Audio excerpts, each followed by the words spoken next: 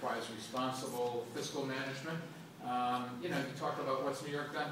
New York City, we started talking about S&P cutting the federal government's credit ratio, credit to rating. Does anybody realize what's happened to New York City's credit rating in the last 10 years?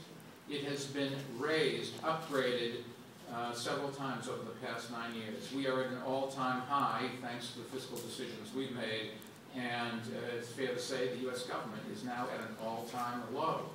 So we must be doing something right. Who is doing it? It's the public who reaches into their pockets and says, yes, I want to pay more taxes and invest in infrastructure because I don't want to make the mistakes of the 70s. It's the public who reaches into their pocket and say, we're going to build more classrooms, a record number of classrooms, or build more parks, or have more cops in the streets so we're safe. None of this comes for free. And I think the policies that the public has endorsed in this city in the last 10 years are the right ones to help New Yorkers through tough times. And we're going to keep finding new ways to keep our city working. Yes, Ms. Last question.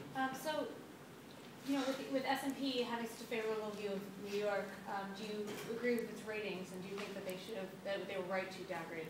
I think that I have no idea what their standards are to raise or lower, but what they describe is, I thought, a very accurate description of the disaster that is taking place in Washington, and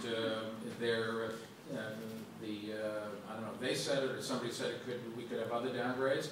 Unless Washington does something here, that's exactly what's going to happen. You know, don't shoot the messenger.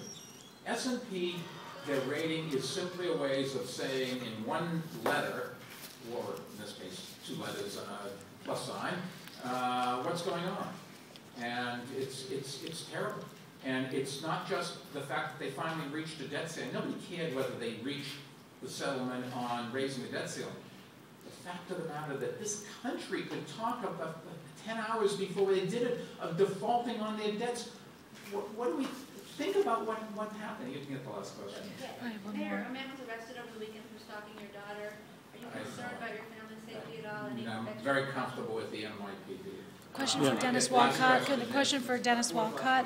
Fourth last question. Okay. The last Just a question on the school in the Bronx.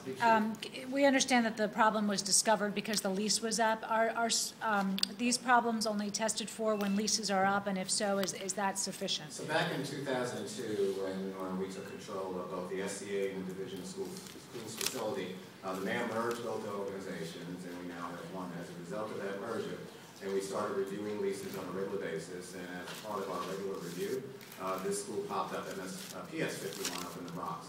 And so as a result of the regular review, we discovered an environmental problem. We've now indicated to the parents and the school community that the school will not open in September. We are finding a new location. We're in discussions right now for the potential number of sites, and part of our regular review process moving forward. I think we have 31 more leases to review, and we've indicated that we'll have that complete within another 2 months. So we're going to finalize all the lease reviews as part of our whole procedure. Let me just summarize. This really is something that our teachers and students and parents should be proud of. They make the test more difficult, and still, once again, another year, I think it's happened virtually every year, compared to the only bellwether we have, the students in the rest of the state, our students have come through. This should be an impetus to the teachers to teach more and harder and better. It should be an impetus to the students to study harder and focus more. It should be an impetus to the parents to make sure that their kids understand just how important education is. Our kids' futures are in their hands. We can blame everybody else and we can do everything we can, but in the end, particularly when you get to high school, it's the students that just have to understand the importance of education, and that if they study hard, there really is